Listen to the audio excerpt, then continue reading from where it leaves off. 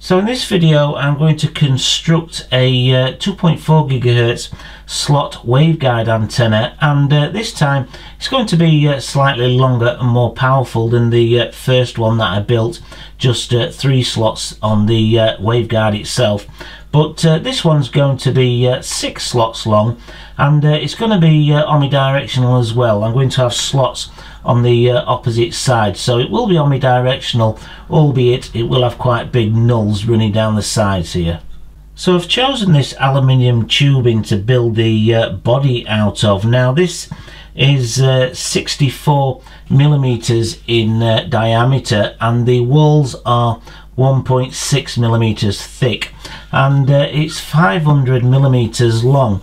So I've actually made a template that we can stick on this to actually cut out our slots. So let's take a look at the template, because there's a couple of things you're going to have to do with that, because obviously I can't print out a template that's 500 millimeters long. So you're going to have to print it out on A4 and then join it together, but hopefully I've designed it where it's easy enough to actually do that and join it together and stick it down onto the tubing.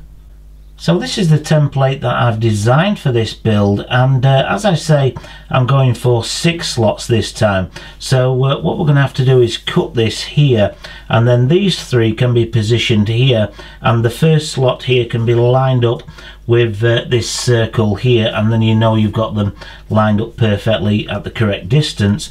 I've also got a hole here. Now this hole needs to be 14 millimeters from the start of the tubing itself, so you're going to have to position that 14 millimeters to the bottom edge here. Now on the template it's slightly longer, it's at around 20 millimeters, because I couldn't get it quite spot on with the printing. So you're going to have to measure 14 millimeters, and that's where you're going to start laying down your first template through that feed hole there, because that feed hole is not where the coax is going to go. That's where we're going to attach the main driven element to the side wall on this tubing. Because this is aluminium, we're going to have to use different methods to actually connect that driven element up. But if you cut out the template, and then we'll stick it down to the tubing, and these 3 can be lined up with this circle here. And if you're going for the omnidirectional version of this, then you're going to need to print this off twice. Now because this is round tubing and not a box rectangle, I actually need a reference line to help me keep the slots nice and straight when I'm laying the templates down on here. So what I've done, I've got some masking tape, just laid that down there in a nice straight line along the side of the tubing here, and I'm just going to get my Sharpie and just freehand draw a line all the way down one side of the masking tape here, and then when I come to lay the template on top, I should be able to see this black line through that paper and then lay it down on the tubing nice and straight and uniform. So I've got the first half of the template here, and I'm about to lay that down on the tubing. I've also placed a little black mark there, 14 millimeters from the center of that circle there, which is going to be the feed point. So I can line this black mark up with the edge of the tubing, so I know I've got that distance correct then, and then I can see this black line through the template and line it up to make sure that I've got it nice and uniform and straight all the way up the tubing.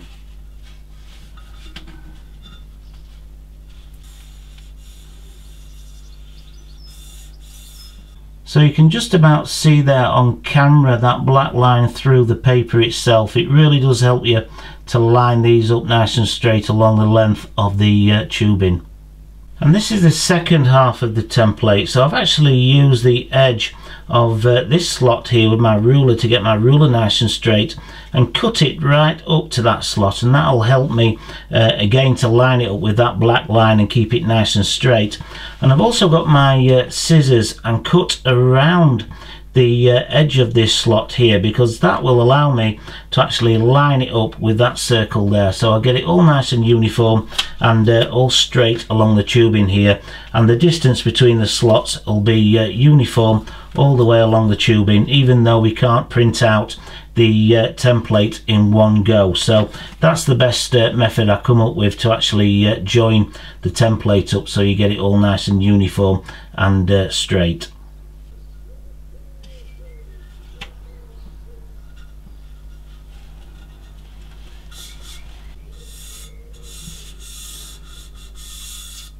So that's the template stuck down on this side, and of course if you just wanted a directional antenna, you could just leave it on this side alone, cut your slots out, and you'd have a directional antenna. But what I'm going to do is flip it over and do the exact same thing on the opposite side.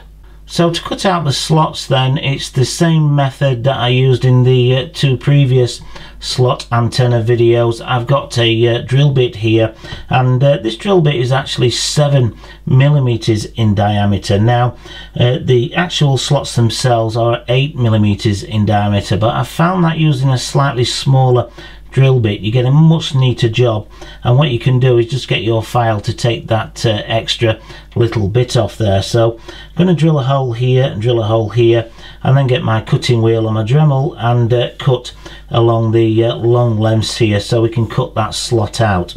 I've also got a hole punch and just hole punched the holes where I actually need to line the drill bit up to, and I've also made the little holes in the template anyway, so you know exactly where you need to drill. So now that I've got the holes cut out in the slot, again it's just a Dremel tool and a cutting wheel to cut out the rest of the slot. So I've got one side cut out and it's going well, but it's probably taken me the best part of half an hour to actually cut this out, and I think if I was going to choose the materials to do this again, I'd probably try and find some tubing that's 1mm or just slightly less than 1mm thick. It would make it a lot easier, but it is really dirty work. I mean, the majority of this dust are the cutting wheels that I'm using, and I've probably gone through about 10 already just to cut this one side out. So bear that in mind if you are going to do this with this kind of material. You will go through quite a lot of cutting discs, and of course with this much dust as well, you really want to use a face mask just to keep all this dust out of your lungs. You don't want to be breathing this in. So I've got all the slots cut out with the cutting wheel on the Dremel, and what I'm going to do now is get in there with a small hand file and just tidy them up a little bit. But I'm going to remove the template to actually do that so I can see better the slots to tidy them up. But before I do, I'm just going to drill a small 2mm hole here where the main drilling element's going to go. So I'm going to be drilling it slightly smaller than the artwork just to be on the safe side. So I've got all those slots cleaned out and filed down. I also use this little grinding tool that I found useful. I got a pack of 3 or 4 of these from the pound shop recently. They're pretty cheap because you can see there how it's gnarled away, but it was really good to actually get in there and file the actual edges down inside the slot itself. So one of these is really useful, does a really good job of cleaning it up. So I've drawn this diagram of the main driven element then, so we can go over some of the measurements, and this one's a little bit different to the first one that I actually did, and apparently this one actually works a lot better. It's much more efficient, and we've got the main feed line coming in here, and that's 14mm long, and obviously that's isolated from the walls of the tube and the base of the tube. And then we've got our main driven element here, which is 34mm long, and that's a little bit longer than what I had previously, but the feed line isn't going on right at the edge here. It's actually 6mm in from the end here, and this part of the driven element is actually 28mm long, and that's bolted onto the side of our tubing here. So the main driven element is actually 34mm long. Now, from what I've been reading about this, apparently this little bit of an overhang here actually acts as a balance. So this driven element, this kind of driven element, is much more efficient and slightly better than the one that I did in the first 2.4 gigahertz waveguide slot. So hopefully this one's going to work out a lot better. But let me show you now some of the different kind of methods that you can actually use to construct this, because remember, we can't solder this to the side wall of the tubing. We've actually got to look at something different to actually fasten it to the side wall. So I've actually got 3 different methods to show you how you can actually construct your driven element to feed your own slot antenna if you want to actually recreate what I'm doing in this video. This one's the first one that I actually tried. I've got this 6mm diameter copper rod here, and I cut off a length here that's 34mm, and I actually drilled a hole all the way through this so I can use this wire here. It's actually coat hanger wire. Feed that all the way through that hole, and I can actually solder that in place at the end. And I've also drilled a hole in the end here, so I can actually feed in a small screw there that is actually tapped itself out in that hole, and that way we can actually fix that to the side wall of our tubing. And that was my first attempt at making a driven element. Now I have got a small drill press here, but you can do this quite easily with just a hand drill. But what you want to actually do is try and grind the little section here where you're going to drill all the way through flat, so it gives you a better chance to actually you know, get your drill steady when you're doing it by hand.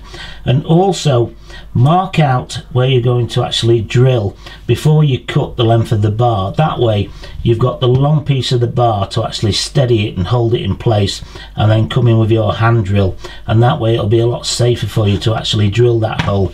Obviously if you're going to do it after you've actually cut it down to 34mm, your hand's in the way and not going to do a good job of holding it, because also this gets quite hot when you're drilling it. The heat travels up the copper bar obviously. So if you're going to do this method, drill the hole before you actually cut it, then cut it down to 34mm that you actually need, and you'll find it's quite easy to drill as well. It's quite soft copper. Now my second attempt, what I've done, I've actually used 2 of these brass spacers, these metal brass spacers, and because they're a little short on their own, I just screwed 2 of them both together and got them actually lined up properly. And then what I did, I drilled the hole all the way through quite easily as well, because they're hollow on the inside. And what I did then is cut the end off here, so we've got exactly 34mm on that driven element. And also because these are spacers, they're already tapped out quite nicely, so I can screw this to the side wall of the tubing on the waveguide slot here, and that'll give me a really good connection. This method is the one that I'm going to use in the construction of this antenna, but I've got one more cheap and cheerful method that you can actually use as well. That's you know, a little bit easier depending on what tools you've actually got to actually construct this. So this is the third method then, and this is a really cheap and cheerful one, but again it'll work just as well as the rest, and it's just simply a nut and bolt. I got a bolt that's slightly longer than 34mm, so I could cut it down slightly to get that 34mm length. I drilled a hole all the way through the bolt, which was quite easy to do, and I put the nut on over the top of where I actually drilled out, and the nut actually deburred that, so you know, you can get it on and actually bolt that to the side wall of the tubing on the waveguide slot quite easily. And also you can solder this, so you can get your little feed here, put that through the hole, and then just fill it with some solder at the top here, and that's a really simple idea to do the make the driven element. Now as for actually connecting to this, you can do a couple of different ways if you want to. This is an end connector. I don't particularly use these much. I tend to use SMA, but you can pick these up off eBay pretty cheaply. And here's my little driven element. You can just solder that directly into that end connector. Now I've also got this kind of SMA connector, and this is the one that I'm going to use. It's a bulkhead mount SMA connector, and again you can solder a length of wire on there to use for your feed, and put it up onto your driven element and solder that in place at the correct 14mm height. And this is the connector that I'm going to use on this antenna. And finally, I've got a short pigtail of coax here with an SMA connector on the end, and I've stripped it back and exposed 14mm of the dielectric here, and this piece of the inner core here feed up through the hole, and you can just solder that in place, and that way connect this to the outer edge of your waveguide slot, and that'll be an efficient way of actually feeding this antenna as well. Now, as for making the base of this antenna, or the end caps, I can't find any metal end caps that's the same diameter as this tubing. So what I've actually decided to do is I've got some baked bean can lids here, typical soup can size, baked bean can size, and they are just a little bit bigger than the diameter of the tubing that I'm actually using. So what I've actually done, I've got some pliers and bent around the edges there, so I've got a little lip that actually fits over the tubing here, and now I've got this little lip around here.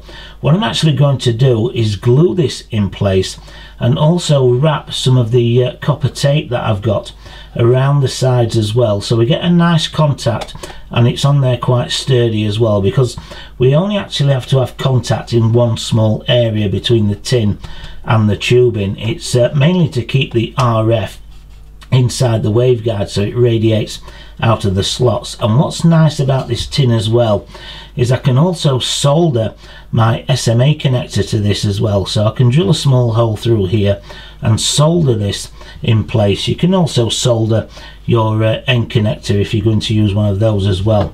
So that's what I'm going to use. I'm going to bend this around like I have done with this one, and then glue it in place, and then wrap some copper tape around just to make a little bit of a nicer finish to it. And what's really nice about using the baked bean lid as a base or an end cap for this particular diameter of tubing is it's just a little bit bigger than the diameter of the tubing, and it's roughly about 4mm all the way around here, and I don't even have to draw a line around here, because you can see here it's actually got these rings around it, and the actual tubing just matches up nicely with this first inner ring here. So I can get my pliers and just bend it up to that inner ring, so I don't even need to draw a line around here as a guide. It just fits perfectly on that first inner ring there. So I've drilled a hole in the base of the tin here and fed the actual feed line on the SMA connector through, and just to make sure that it's isolated from the base of the tin, I've just put some heat shrink tubing around here. So what I'm going to do now is solder this in place, and then I'm going to get the right height here, the 14mm, for the feed to the main driven element, and basically just solder that onto there and cut away any waste. So this is the finished driven element then, and I've soldered it on the top there and just cleaned it away just to smooth it off a little bit with the grinding tool, and it's on there. It's really strong. So what I'm going to do now is offer this up to the end of the tube, and hopefully this threaded piece here will line up with the hole that I've already pre-drilled in the side of the tube. So I've had to make the hole a little bit bigger to accommodate this M4 screw and the M4 spacer there, but as you can see, it's lined up really nicely. So I'm just going to screw this in now, and it'll do a good job of making contact with the outside of the waveguide itself, and also fixing that driven element in place. So the base is attached to the antenna now, and it's fixed on there. It's really strong. What I did, I went round and put a drop of super glue every centimetre apart around the base and the antenna itself. It's doing a really good job of holding that on there. And I went around the sides here and just ground them down, smoothed them out, got rid of any sharp areas just to smooth it off and tidy it up. And now what I'm going to do is use some of this copper tape and just put a thin strip around the base there just to tidy it up. And what I'll probably do is similar to the 5.8 GHz version, I'll probably just put paint around the bottom here, because I am going to make a sleeve to go over one side of this, so we have a directional antenna as well as a omnidirectional antenna. So I've fitted the end cap to the top, and what I've actually done is I've gone around with the sanding drum on the Dremel here, and I've just smoothed it off just to get a nice smooth finish on there, just really so it actually looks a lot better when it's completed. But the reason why I just said do little spots of super glue, because it'll spread out and form a barrier, so you won't get good connectivity between the end cap and the main part of the antenna itself. So always double check with a continuity meter just to make sure that you have got a nice connection there with the rest of the tube on the antenna. Now the next part of this build is purely optional, but to be perfectly honest with you, I think it does make it a much better antenna because it makes it more versatile. I'm going to make a cover that will go on the antenna to cover up half of those slots on one side, just like I did with the 5.8 GHz version. So what we'll have then is this cover that we can put on and remove as we need it, and then we've got an omnidirectional antenna and a directional antenna all in one. So I'm just using the same diameter tube as I used to build the antenna itself. So I've marked off with some masking tape here, so I'm going to cut it down the sides. It's just over half of the tubing, so it's just over half of the diameter, so it should wrap round there, click on, and you know, not be too tight that we can't remove it again. So the method is just the same as I did with the 5.8 GHz version. So here is the finished antenna, and I must say that I'm rather pleased how this one's actually turned out. It's been a lot of work behind the scenes, cutting and grinding and filing, because I don't have any heavy duty metalworking tools, so it's really pushed my tools to the limit actually making this. But yeah, it has taken a little bit of time to get here, but now it's actually finished. I'm rather pleased with it. So little finishing touches that I've done with this: I've spray painted the base end cap here and the one at the top, and I've also put some heat shrink tubing around the side here, just because it's slightly more durable than paint, so it won't scratch up or anything like that. And I've done the same at the top there, and I've just actually just brushed the aluminium up and cleaned it up a little bit. I haven't you know, put any lacquer or anything like that on, because I've made a reflector cover for this, just like I did with the 5.8 GHz one. So if we don't want to use this as a omnidirectional antenna, we can stick that cover on and turn it into a slightly more powerful directional antenna. And this is the reflector cover that I've made. It's just made out of the same diameter tubing as the main antenna is made out of, cut in half, and I've also used a bit here as a handle to actually pull this on and off, because it is a little bit tight getting it on and off, but it does a good job of actually turning the antenna into a directional antenna, and it's just exactly the same method as I used in the 5.8 GHz version, just bigger of course. So I'm going to give this a quick test. I'm going to use it as a omnidirectional antenna first, and then I'll pause the test, stick this cover on, and see how that actually affects the signal strength. And yes, I will do a separate test with this. I'm actually going to take it outside and see how well it actually performs over a much longer range, but for now just a quick test here in the lab.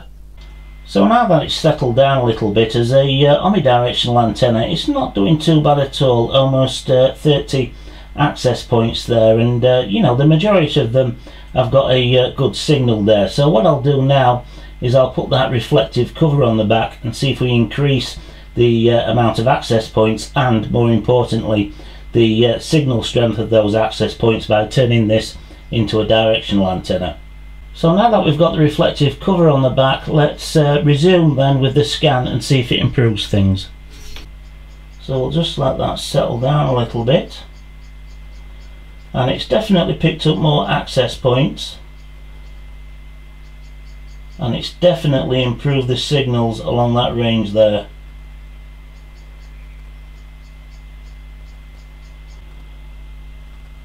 So I'm pretty pleased with that. It's definitely improved the signal on some of those access points, so it's definitely operating as a directional antenna now. So hopefully you saw in that little test then the difference that you can achieve by actually making one of these as a omnidirectional antenna, and then actually adding this on the back to turn it into a directional antenna. I've brought a screenshot up here so you can see both side by side, and there's access points up there that actually drop out, because when I turn this into a directional antenna, obviously it's not as wide, so some of those access points will disappear. But you can also see the access points that it's actually facing actually do increase, and they do increase by a significant amount. So it's definitely doing its job as a directional antenna. And then obviously you can remove this back cover here to turn it into an omnidirectional antenna. And also, I've never actually come across a mention in any posts online, any blogs, or any of my books anyway, where somebody has actually designed a waveguide slot like this one, and then actually made that cover for the back so you can actually turn it into a directional antenna. I can't find any reference to anybody actually ever doing this. And to be perfectly honest, when I first started making the smaller one here, I've just brought this into shot so you can see the size difference. That just seemed an obvious thing to do to me, to actually you know, get the benefit of having a omnidirectional antenna and then sticking this on the back so you could turn it into a directional antenna. That way you're getting two for the price of one, so you're getting the benefits from both an omnidirectional and a directional, and the two do have completely different benefits, sometimes depending on what you're wanting to do. You know, one may be better than the other at certain setups. So, you know, if you've ever come across a mention of doing this before, please let me know. I'll be really interested to actually read about it. So I'll link the PDF in below, and hopefully you'll have a go at actually making one of these. And it's probably been one of the hardest builds I've actually done so far, just purely because of the amount of metal work that I've had to do, and my tools are just not up to the job of this kind of heavy metalwork fabrication. So if you do have access to lathes and proper milling machines, you could probably knock one of these up, no problem at all, with very little effort. But even if you haven't, you've just got similar tools to me, a little bit of time and patience, and you can actually make one of these. I've probably put about I'd say 12 hours into actually making this. It has taken quite a lot of time, you know, off camera, and sanding and grinding and filing. It has taken quite a bit of time and a lot of effort to actually make this, but now I've actually made it, it will definitely be an antenna that I use in the future, and I'll definitely take this outside and we'll do an outside test just to see how it actually performs outside the lab. So again, hopefully you enjoyed this video, and if you did, please give it a thumbs up. Any questions, comments, then drop them below, and hopefully you'll join me on the next one.